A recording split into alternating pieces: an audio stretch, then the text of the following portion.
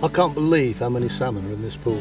It's just kind of typical, isn't it? Yeah, this is starting in about mid-August. This is the norm. You'll come up here and I mean we can look down and see hundreds of them right now. Yeah. Has anybody ever tried to work out just how many salmon come into this one creek in one run? So back in the 90s, they used to have a weir out front, so they would count how many would come through.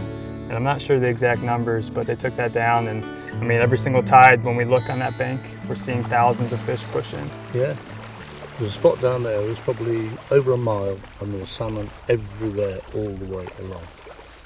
But I can't get over, well, how many you catch, because back home in the UK, you know, if you get 2 in a day sometimes, that would be maximum. And yet, you get kind of blasé here. Do you fish much yourself? When I get time. In the Mainly just watching other people? Yeah, that's pretty much for me, that's enough. Coming out here, seeing you catch a few fish. Yeah. In the evenings, I'll come down, I'll throw my rod out for about an hour or so. Catch a couple here and there, but just going out with guests and seeing them get excited and happy, that's enough for me. I don't know how many we've caught in a few days, but just the sheer power each time. Single-handed rod, quite heavy line, 15, 19 pound, and they just disappear over the horizon. Yeah. It's brilliant. And right when you set the hook too, they shoot off like a rocket. It's fantastic. That one long run, they'll come back, do a couple of jumps. Yeah. And then they see the net. You never get the big kings here, the Chinooks, too shallow? Too shallow. Yeah, I mean, this is a small creek. Yeah. It's a small creek, but it's stuffed with fish. Yeah, and the area for the kings to spawn, it's not good here just because it's so shallow. They need deeper water, faster moving current. But this is perfect for the silvers. They are bright silver as well. You know, we're a mile and a half now from the sea and they're still bright silver. When do they start to turn? Once they've been in the river for about a week or two, they'll start to turn. And then when we go up to the lake up there, after they've been here for about 3 weeks to a month, they'll start to get that reddish hue to them. Yeah. And after it's been over a month, they'll turn just a bright red color, similar to the color of your jacket. That kite. Yeah. Yeah, it's beautiful fishing. What is weird for me is that all the time I'm fishing and loving the fishing, I'm still kind of looking over my shoulder for a bear. We don't do that in Scotland. No. We don't do that anywhere else. No, this place is special. But I don't get spooked by them at all now. If you said to me last week before I left the UK, I would be 6 feet from a bear, I wouldn't be within 100 yards of a bear. No, I just think they're okay. Yeah. And that's happened every day we've been here. Yeah, every day. 6 feet. Yeah. But no.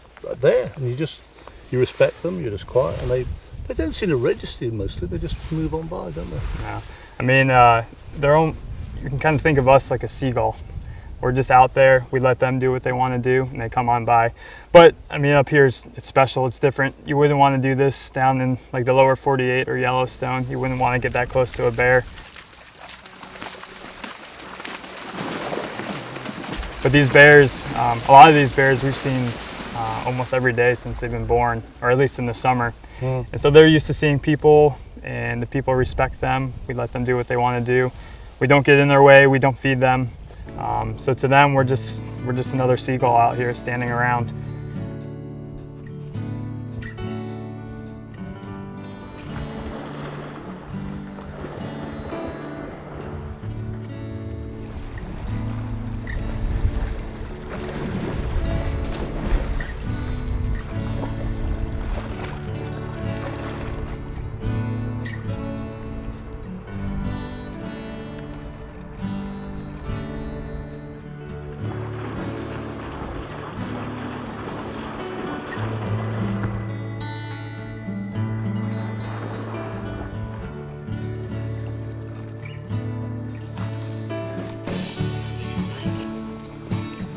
I don't know at what point, when Americans come here, Brits come here, people come here from all over the world, Dutch people this week fishing with us as well.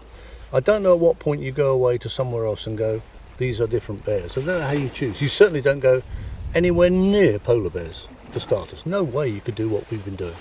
I don't know how you decide that these are not the same animals. Yeah. Well, there's only a few unique places like this around Alaska on the coast. Like Katmai National Park is one, McNeil River is another area. But it's mainly just the national parks in Alaska where there's similar programs or the people follow the similar protocols. So if you go anywhere else, you don't want to do what we've been doing here. Yeah. It's almost the opposite. You want to give them as much space as possible. You don't want to approach them. You want to view them from a distance. And if you do see them from far off, definitely don't walk towards them. You want to walk away. And never run away. Never run. Do you think you've got the best job in the world? I sure do. I think you have as well. Every day I just wake up and I look around out here and Yeah. I mean, this is heaven. Yeah. How could you not be happy? I know. It's just brilliant.